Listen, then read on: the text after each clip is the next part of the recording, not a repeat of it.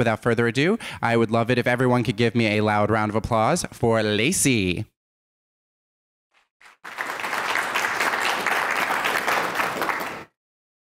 We good? Okay, perfect. Thank you so much for inviting us, Chris, to come and talk at your museum. We are one of 26 sites in Minnesota, so we are under the umbrella of the Minnesota Historical Society. We are tucked away in a small community called Little Falls, Minnesota. It's tucked along the Mississippi. So tonight I am going to be talking to you about the crime of the century, the Lindbergh baby kidnapping, and it is an honor to be here to talk about one of the most notorious cases of the 20th century. I'm going to give you a pretty big trigger warning with this presentation. I will talk about infant death pretty graphically. It's unavoidable in this presentation because it pertains to the case so much. So before we dive into the details of this case, I'm going to briefly talk about the sociological implications of the United States during the 1920s and 30s. Kidnapping became an epidemic during this time. When the year that Charles Lindbergh Jr. was kidnapped, over 3,000 kidnappings had been reported. Those statistics are a little bit iffy because we don't really know for sure, but that is what the estimation currently is. So in 1929, the stock market crash that led to the Great Depression created a chasm between the rich and the poor that left many Americans desperate for money and looking for work. Between 1929 and 1933, unemployment in the United States jumped from 3.2% to 24.9%, almost a quarter of the official labor force. And in the end of 1933, the prohibition ended, or the complete ban of and consumption of alcohol. It left bootleggers and rum runners out of work as well. And this desperation led to an uptick of violent crime during this era. So the Lindbergh baby kidnapping was not really shocking to the United States, as kidnappings have been reported all over. This is also the era where we see a major immersion of the gangs in major cities like Chicago, New York. So kidnapping became an easy way for people to make money. The kidnapping and murder of Charlie Jr. pushed the nation to collectively grieve over the baby of a national hero. It also created an urgency for change and harsher punishment for these crimes. On May 21st, 1927, a single-engine plane landed at Le Bourget Airport just outside of Paris. Charles Augustus Lindbergh stepped out to greet 150,000 people, as he had just been the first pilot to complete a transatlantic flight from New York to Paris. Charles Lindbergh became an instant celebrity. In 1929, Charles met Anne Morrow, the daughter of Dwight Morrow, who happened to be the ambassador of Mexico at the time. Anne Morrow was a recent graduate of Smith College, where she majored in English literature and creative writing. After a short courtship of approximately 2 dates, the couple quietly wed in May of 1929. Their first child, Charles Jr., was born on Anne's 24th birthday, June 22nd, 1930.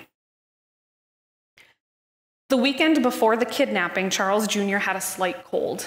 Normally, the family would have returned to Next Day Hill in Englewood, New Jersey. Next Day Hill was the family home of the Morrows. Anne and Charles stayed at Next Day Hill during the construction of their family home in Hopewell, New Jersey.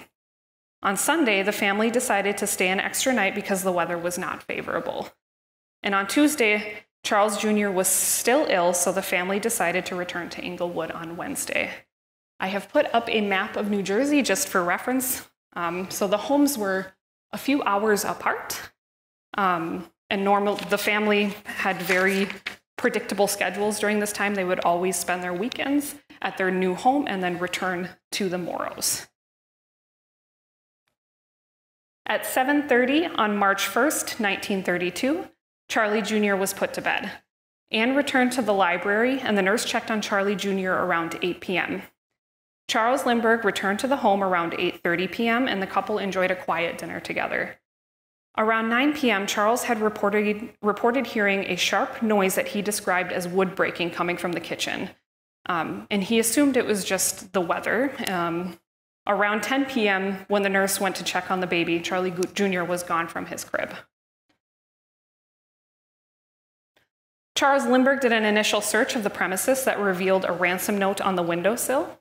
The ransom note reads, "Dear sir, have $50,000 ready. $25,000 in $20 bills, $15,000 in $10 bills, and $10,000 in $5 bills. After 2 to 4 days, we'll inform you where to deliver the money. We warn you for the making anything public or notify the police. The child is in good care. Indication for all 3 letters are signature and 3 holds. So if you look at the bottom of the ransom letter, those 3 circles were going to be the signature of the kidnappers. The Lindberghs received multiple people during this time, multiple notes who claimed to have the Lindbergh baby, and this is how the Lindberghs would know that these were the actual kidnappers. After the initial police call to the local Hopewell PD, the New Jersey State Police were immediately notified and assumed charge of the investigation. By the early hours of March 2nd, 1932, the whole world knew about the Lindbergh baby kidnapping. I have pulled different news bulletins from around the world to demonstrate just this massive urgency to find the Lindbergh baby. Came from the United States and overseas as well. And then more, So when the police came, the things that were found on site were 2 sections of the ladder that had been used to reach the 2nd-story window. One of the sections was broken, indicating that the ladder broke during the ascent or the descent of the kidnapper. There was no bloodstains nor fingerprints at the crime scene, which baffled police immediately. There were traces of mud on the floor. There was a 3/4 inch chisel found and 2 sets of muddy footprints under the nursery window. On March 6th, the Lindbergh family received the 2nd ransom note. The ransom demand was increased to $70,000. A police conference was then called by the governor at Trenton, New Jersey, which was attended by prosecuting officials, police authorities, and government representatives. Various theories and policies of procedures were discussed. Private investigators were also employed by Lindbergh's attorney, Henry Breckinridge, which there is a photo of him up. And Dr. John Condon was chosen by both Charles Lindbergh and the abductor to act as an intermediary between the kidnapper and the Lindbergh family. After a series of communications, $50,000 in gold certificates were paid by the Lindbergh family to the abductor. Lindbergh drove Condon to the cemetery with the ransom money. Condon met with the abductor and was able to provide the police with a description. The police produced a sketch that was circulated nationally. This is the sketch here. They referred to him as Cemetery John. So when initially asked by Condon what his name was or what we should call him, he just replied with John. So then he was dubbed Cemetery John. The Lindbergh family wanted proof of the child's identity, and with the 7th ransom note, the kidnapper agreed to produce a token. A sleep suit was given to Condon that was later identified by Lindbergh as belonging to Charlie Jr. Other interested parties contacted the Lindberghs in offer of assistance. Morris or Mickey Rosner was a small-time real estate dealer who claimed he was an underworld emissary. When we talk about the underworld, we talk about gangs that were prominent in major cities because the police thought that they might have had something to do with the kidnapping. Rosner claimed that Abby Wagner was responsible for the kidnapping. Wagner had been involved with high-profile kidnappings of Broadway racketeers. Rosner was not able to provide the police with any significant information about the kidnapping, but did offer the Lindberghs a piece of advice. He said, "It is far more important to get their baby back and pay the price, rather than throw the child at the mercy of the 3 police departments who are fighting for glory." Rosner would turn out to be right about competing investigations, which we will discuss a little bit later in the presentation. Lindbergh reached out to mobster Frank Costello for his ties to the mafia. Costello sent his men to gather information and reported back to Henry Breckinridge that he did not believe that the underworld had anything to do with the kidnapping of Charlie Jr. Costello believed that the baby was already dead and instructed Lindbergh not to pay the ransom. More famously, Al Capone reached out to the Lindbergh family. He offered $10,000 as a reward and offered assistance under the condition that he would be released from prison. The Lindberghs did not engage with Al Capone. He remained in prison. On May 12, 1932, 72 days after the kidnapping, the corpse of a small child was discovered in the woods surrounding the Lindbergh estate in a shallow grave. The body was badly decomposed and some of the body members were missing. An initial review of the body suggested that Charles Jr. had died from blunt force trauma, suffering 3 fractures to his skull. The body was positively identified by Charles Lindbergh to be his son's. Following the murder, a photographer broke into the morgue and snapped a picture of the corpse. Copies of the image were distributed for $5. Out of respect of Charlie Jr., we will not be showing that photo.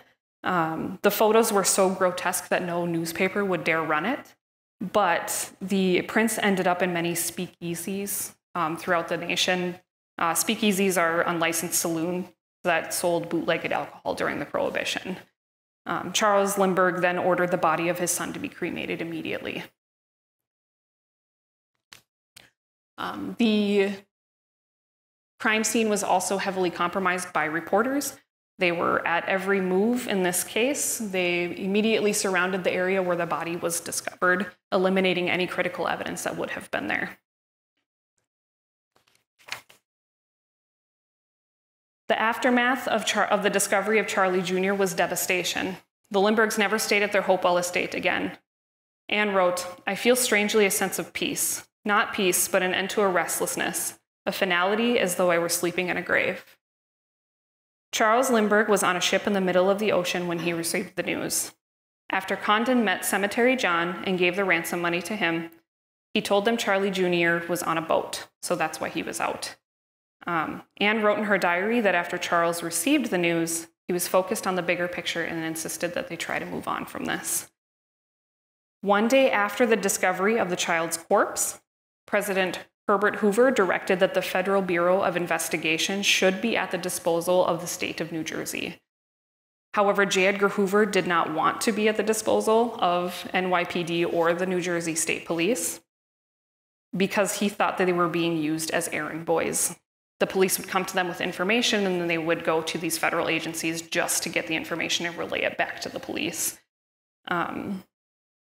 The FBI would not further assist on the case unless they were specifically asked by Lindbergh or the New Jersey State Police.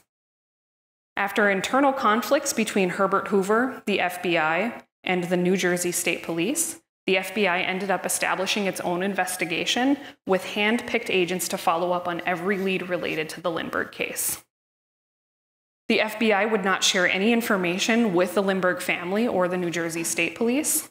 The lead investigator of the New Jersey State Police, Norman Schwarzkopf, was constantly criticized by the FBI, by President Hoover, and the media after the discovery of the baby's corpse. The Brooklyn Daily Eagle wrote that Schwarzkopf lacks anything indicating that he was qualified to adequately handle the greatest criminal investigation of modern history. Likewise, Senator Emerson Richards of New Jersey threatened to open a Senate investigation into the actions of the New Jersey State Police mishandling of the case. So the police had a lot of initial suspects. They firmly believed that this kidnapping was done by more than one person. And it had to be somebody who was on the inside that knew the family's movements because during the week of the kidnapping, they were so sporadic.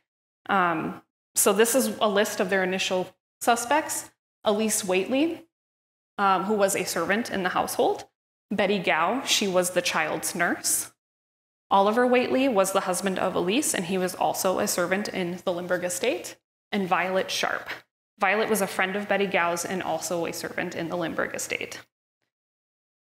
All suspects were initially cleared by police. In 1933, Franklin D. Roosevelt was elected as president of the United States and almost immediately suspended the circulation of golden certificates. Gold certificates were used to pay the abductors. This aided the investigation immensely as banks were instructed to notify the FBI immediately if any gold certificates came through with matching serial numbers to the ransom bills. On September 18, 1934, a tip from a gas station attendant led police to the arrest of Bruno Hauptmann. One of the gold certificates with traceable serial numbers was used by Hauptmann to purchase 98 cents worth of gas. Suspicious of the gold certificate, the gas attendant wrote down the license number and turned it into the bank. When the bank received this gold certificate, they notified the FBI immediately.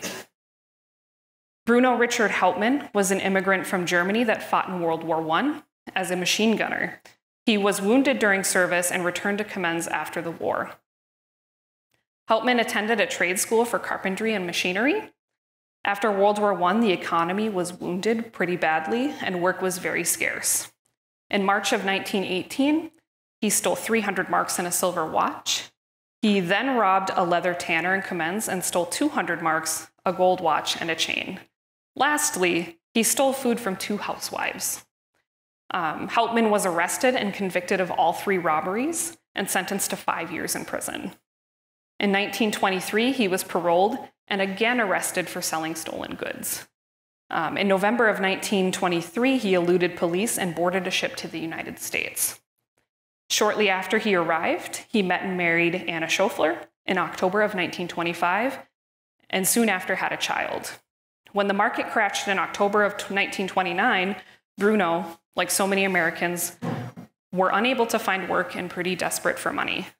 Bruno then told his wife that he had a foolproof plan to make money off of the stock market. Hauptmann was arrested by police on November 19, 1934, and brought into police custody for questioning.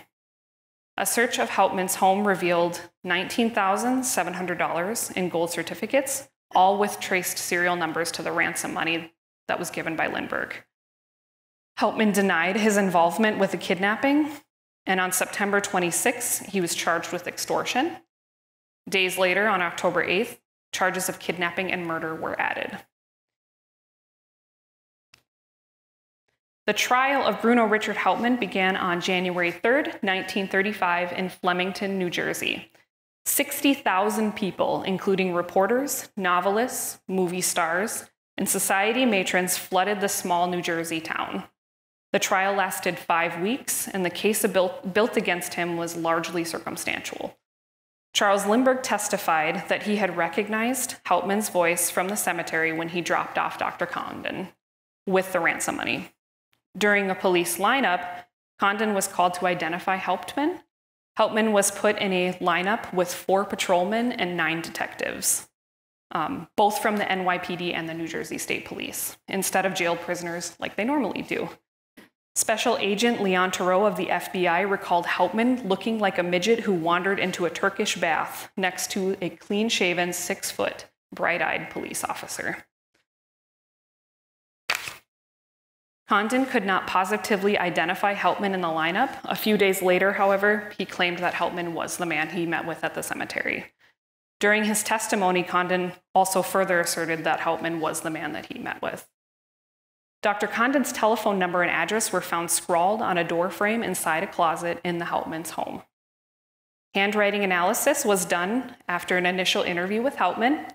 The handwriting specialist declared that he had many mental reservations that Hauptmann was the author.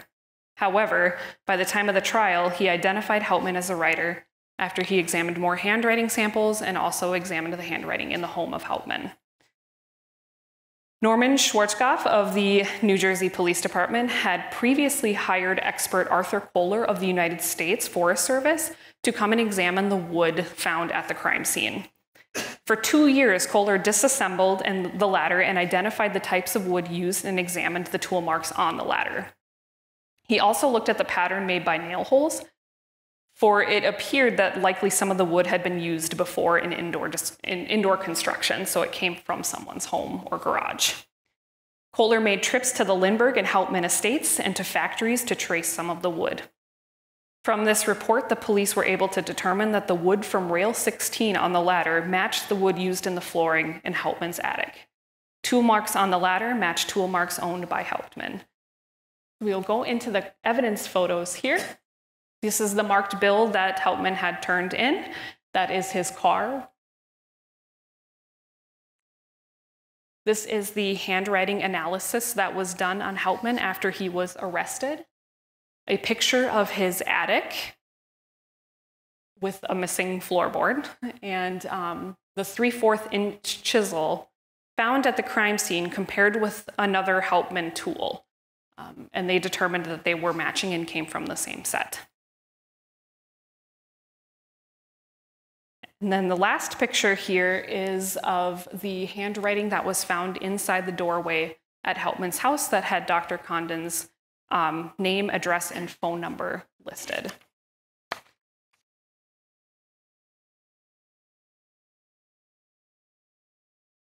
Okay. Helpman was defended by Edward J. Riley, a 52-year-old well-known defense attorney. He was dubbed the Bull of Brooklyn. Riley boasted that he had represented more than 2,000 defendants and claimed that he had acquitted most of them. Apparently, his luck ran out with the case against him, against Helpman, because his defense was very weak. Riley maintained his client's innocent and blamed the crime on Isidore Fish. Helpman and Fish were business partners in the fur business, but Fish returned to Germany in 1933. It is the claim by the defense that Helpman said that he had left some of his belongings with Helpman before he returned to Germany, including the money found during the police search. Fish died of tuberculosis in Germany in 1934. The police could not do anything with that information. The defense attempted to counter the handwriting analysis with the testimony of John M. Trenley of East St. Louis. Trenley was an imitator who imitated other people's handwriting for a living to try and trick handwriting experts. Trenley also compared the ransom notes to Helpman's writing and declared that Helpman had not written any of them. The prosecution destroyed him on stand because he was not a credible witness or credible testimony. The defense also objected to the testimony of Kohler, the head of the Department of U.S. Agriculture, by stating, "There is no such animal known among men as an expert on wood." The objection was overruled, and the testimony of Kohler was the nail in the coffin for Helpman. Reportedly, Helpman asked his defense counsel, "Where are you getting these witnesses? They're killing me." On February 13th, 1935, the jury found Helpman guilty and sentenced him to death. After losing an appeal and a granted 30-day extension by the governor of New Jersey, Helpman was electrocuted on April 3rd, 1936. As a result of the kidnapping and murder of Charles Lindbergh Jr., the Federal Kidnapping Act, or Lindbergh Law, was enacted on June 22nd, 1932. This would have been Charlie Jr.'s second birthday. The law made kidnapping across state lines a federal crime. The Lindbergh baby was found murdered less than 4 miles from his home, and there was no evidence that he had been transported across state lines. Had the Lindbergh Law been in effect when Charlie was kidnapped, it would not have applied to this case. In fact, the bill that ultimately became the Lindbergh Law was not introduced in the wake of this crime. It was not introduced by members of the New Jersey delegation that represented the Lindbergh family, and it was not the state. Instead, it had been introduced 3 months earlier by Senator Roscoe Conkling Patterson of Missouri and Representative John Joseph Cochran of St. Louis. Kidnappings were incredibly common in St. Louis and in Kansas City. As these cities were influenced by organized crime, the proximity of the Mississippi River made it easy to transport victims across state lines, thus created the urgency to enact a law like this. Because of the popularity and sensationalism of the Lindbergh case, the bill was unanimously passed and allowed the FBI and the U.S. Marshals to pursue kidnappers across state lines, overstepping local and state police. The case also ignited a wider call for harsher punishment of criminals. So we're going to talk briefly about the conspiracy theories surrounding this case because there are a variety of them. This case has never died. It is continually brought up by historians, criminologists, judges. This is probably one of the most well-studied cases in the United States. So from the beginning, as I stated before, the police firmly believed that more than one person was involved. The police also believed that someone who knew the family and their movements had to be in as well. The family was supposed to return to the Morrow estate in Inglewood after the weekend, but because of Charlie Jr.'s illness, they stayed. One conspiracy is that one of the household staff was involved, particularly Violet Sharp. She was a maid in the Morrow estate in Englewood, New Jersey. She came to Hopewell with Betty Gow. She was an English immigrant in her late 20s. Early on, the police suspected that she had something to do with the kidnapping because she knew the intimate details of the Lindbergh schedule. Sharp was also incredibly inconsistent with her alibi, and she appeared anxious and defensive to the police. After the police phoned her to tell her that she would be questioned again, Sharp committed suicide by cyanide. The police were able to clear Violet Sharp by locating the man she stated she was with that night, but lingering questions still remained. The conspiracy theory that seems to be the most popular is that Charles Lindbergh himself was involved with the abduction of his son. Lloyd Gardner, Rutgers University historian, is probably the lead historian on this theory, so I will reference his. Again, since the police believed that this had been committed by a group and someone from the inside had to be involved, the police did vigorous interrogations of all of the household staff. Charles Lindbergh also had a fascination with social Darwinism and eugenics. Lindbergh adhered to the racial superiority of Northern Europeans, particularly Germans and Scandinavians. According to Gardner, his desire to spread his healthy genes and his belief in eugenics reflected in his secret affairs with 3 German women in the 1950s. These affairs produced 7 children besides the 6 he had with his wife, Anne Morrow. There's pretty good evidence to suggest that little Charlie dealt with health issues. The health and physical conditions were largely downplayed and hidden from the public and law enforcement during this time.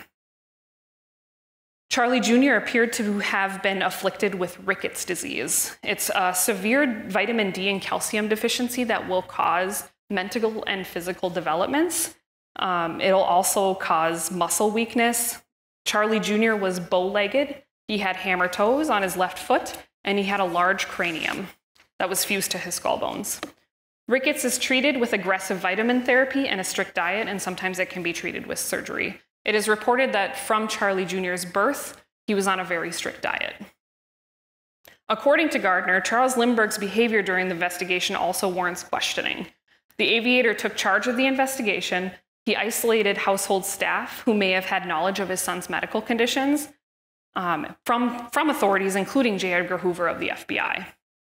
Following a cursory autopsy, Charles demanded the body to be cremated before any other autopsies could be performed, eliminating any critical evidence that may have been there. Gardner also throws into question the whereabouts of Lindbergh the night of the kidnapping. Lindbergh inadvertently missed a public speaking engagement in New York City, instead returning to the estate that night. It is important to note that these are just theories. They currently do not hold enough evidence to reopen the Lindbergh baby case. However, we have to recognize that these theories have a huge impact on the way that the case is studied and published today. The doubts of the outcome of this trial are not new.